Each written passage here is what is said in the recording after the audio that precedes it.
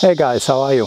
I had quite a few people requesting to give a rundown of my 110 Defender Milka, my tourer, and finally I thought I'd get stuck into it and start with it. I'm here at Udale's hut, which couldn't be a much prettier place really to show you around my tourer.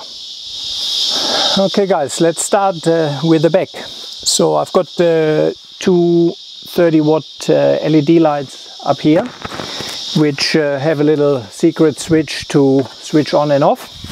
They can also be switched on and off from the cabin. Then there's a Hummel ladder here, which lets me, if the awning is down, up on the roof. In this side here I have a 44-liter water tank, which is filled from the outside. Most people have actually filler from the inside, but I didn't want to have mess and water in there, so I decided to get for an outside filler with a lock cap. Then the lights are all replaced with LEDs. I have a Heyman Reese rear bar with Anderson plug and the trailer plug all nice and up, not underneath where you pretty much scrape them right away. If we look a little bit underneath, there's a long range fuel tank. You need the Heyman Reese rear bar for that fuel tank. That alone gives me 130 liters, roughly 127 liters. So underneath, hidden here, is a secondary fuel tank, which gives me an additional 44 liters of fuel. And the fuel feeds into the main tank, so there is no pump, it's all gravity fed. And with one single filler. Got a little filler cap here in front of it to prevent all the dust settling. Most of you know, if you have a Defender, that's pretty much a cutout here and a magnet for dust. Then I have I think that's a Scorpion rear wheel carrier to deal with the 35s. That is very strong, greasable. It also houses the high lift jack. Yeah, something simple but very important. Rear wheel wheelie bin, pretty much. I tested a couple of them and I never liked them really because they either broke too quickly, so I decided to get my own one made. That is out of army surplus material, very strong, and has lasted me now for 3 years no matter what I carry in it. The Bundotech awning 180 degrees has served me very well. It pretty much protects the rear of the car, it protects also the front of the car, and is the biggest awning I've seen so far. In rain I can comfortably have my stretcher underneath, have a chair, have a table. So yeah, beautiful piece of cover, I would say. Both side windows are replaced with front runner gull wings, and again for me that's a must-have pretty much. This gives me direct access to the fridge, as well as to my lighting panels. So each gull wing has a light on each side, an LED light, and that means if I have to cook here or pack, it's all pretty straightforward. I've got the extended wheel arches here, which accommodate the bigger tires and 110mm track width increase. As tires I'm running BFG KM2s, which is a mud terrain tire, but behaves pretty well also on road. That's a nearly 35-inch tire. I've got the Maxi Drive heavy-duty axle caps. The mud flaps are converted, actually that is just from Clark rubber, some heavy-duty rubber, because the standard flaps pretty much go astray quite often. I also have some sill protection here, which doesn't do too much but helps a little bit. Yeah, the rock sliders are custom sliders, which are heavy duty and fish plated to the chassis. And they connect to the brush bars, which obviously link to the bull bar. The bull bar is a Terra Firma bull bar, which I had modified with a little bit different design and to accommodate the brush bars. I run twin UHFs, that means twin aerial mounts, and on the side here I have a mount for the sand flag. This is a snow cowl which pretty much prevents rain and so on going right into the air condition intake. I'm running two 60-watt LED lights down here. Also the indicator and park lights all have been converted to LED, as well as main headlights. They are JB Speaker LED conversions. Here as main driving lights for the open road would be the Firelight Nemesis, which are very, very bright. Yeah, they have outshone everything I've tested against so far. Here we have the Winch, a worn XP 9500 with Dyneema rope, which quite importantly I have high mounted. I personally do not like to have the winches mounted underneath the protection, because it becomes very difficult to service and see the rope. Here everything is easy accessible. I lose 4 bolts, couple of cables, and the winch can be taken out and can be serviced. So quite important for me. Got 2 bash plates here, that's 5mm aluminium, and another one here, 5mm aluminium, which protects, yeah, the steering components.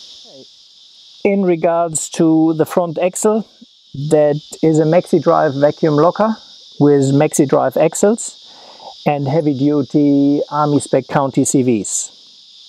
Yeah, suspension-wise, I had the car with ultimate suspension, who pretty much measured every corner and then set up the suspension according to the vehicle. It has a 3-inch lift and has served me quite well. And that's a Terra Firma diff protector. Yeah, under the bonnet I'm pretty much running here the worn remote controller for the winch. So I have remote for the winch in the car. That makes it quite a bit easier. Then I have a VVT variable vane race turbo in it with a different boost box. The Defender has the batteries notoriously not under the bonnet but under the driver's seat. So these are remote terminals. I also have a cutoff switch here for all power. I've got a Provent here, which pretty much prevents excess or any oil going into the turbo and burning in the turbo, so it should make the engine and everything last a bit longer. Because my knees are not the best, I also have an aftermarket clutch booster here, which reduces the clutch pressure needed quite substantially. The diff breathers, transmission breathers are all pretty much coming here out in the engine bay, and are extended for deeper water fording. This is a Safari raised air intake, which is sealed, so if need to be, can be used as a snorkel. On top we have a 220 watt light bar for close up four-wheel driving to illuminate right in front of me. It's a pretty good combination together with the other lights. On top of the roof is a fixed mounted 100 watt solar panel, which feeds to the 3 batteries inside. All the power to the roof pretty much comes from the back via one cable. I've got a secondary awning here, which I usually put up if there's a lot of wind, because I don't mind losing it, and I can strap it down and put very low. It's just big enough to fit my stretcher underneath, but it works quite well. At the back we have another maxi drive vacuum locker, including a diff protection plate. Yeah, I also have a deep finned oil pan, which gives additional oil capacity. Heavy duty maxi drive axles in it, then cranked rear radius arms to accommodate the 3-inch lift. Got a catch can here for the Provent, so I don't feed the oil back in. I drain that once a month, and it's quite astonishing how much really ends up there, which otherwise would be burned somewhere it shouldn't be burned. Terra Firma front radius arms with the caster correction, again to accommodate the 3-inch lift. The whole chassis is laminated with a 3mm steel plate to give extra strength and rigidity. The extended fuel tank pretty much has the feeding hose and joint here for the secondary tank, and that is by default not very well protected. So I had actually a stone puncturing that here and breaking the L connection. So I had someone fabricating a protection guard pretty much, which goes underneath. I've got a reverse camera here. Then here's an additional step to make it a bit easier to get on the roof, and the tap here which connects to the water tank and gives running water. That's also a quick release bracket here. If I want to take that awning off, it's pretty much just releasing that and pulling the awning off. I also have a 600 watt inverter here and a battery charger, which I have if I have mains power, I can plug in. Underneath here is a third battery. The other two batteries are under the passenger seat. So here you see the worn winch remote controller, the front and rear locker. This is the turbo timer and a third-party cruise control, which makes long highway drives quite comfortable. I'm running two UHFs just in case. One is here, that's a GME, and an ICOM here. Why do I run two UHFs? First of all, so I can monitor other channels and don't need to leave the group channel, and also, yeah, if one of them fails. You see my mapping software here. I've got running an iPad mini here with the HEMA four-wheel drive app, the old HEMA app where you can actually download all the maps, and the Topo 25,000K New South Wales maps. On the second bigger iPad I also either run the HEMA, or at the moment I'm running mud maps, yeah. I also have an Alpine here, which is now not switched on, but which has also mapping software. There's a little dual battery monitor. Then we have the compressor switch here, which obviously doesn't go on because the ignition is not on. I've got a switch for the rear light here. These are two custom locker switches. Oh, not switches, sorry, lights, which tell me where the locker is engaged.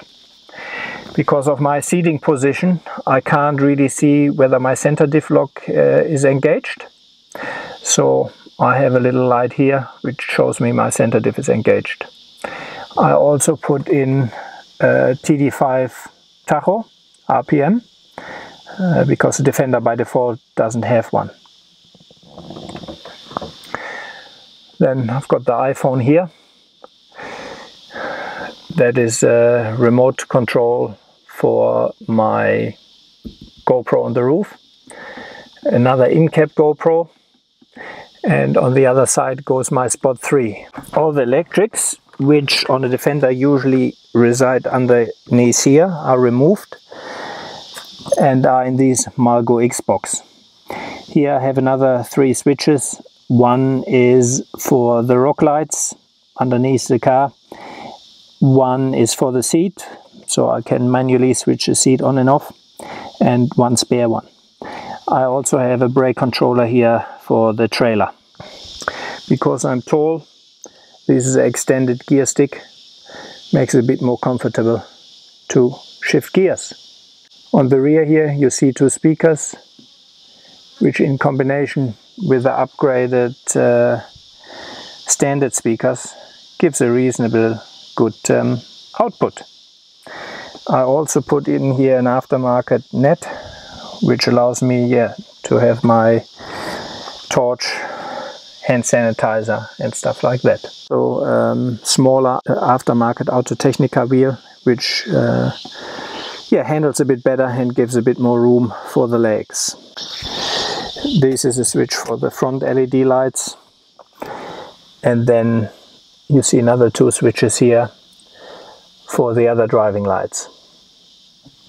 They're all hooked into the high beam, so are road legal. So that's pretty much how I routed the power to the roof. so no water ingress at all. Also inside here, if you remove the toast and my toothpaste, there's another light switch for this, and up there is another battery gauge for the third battery.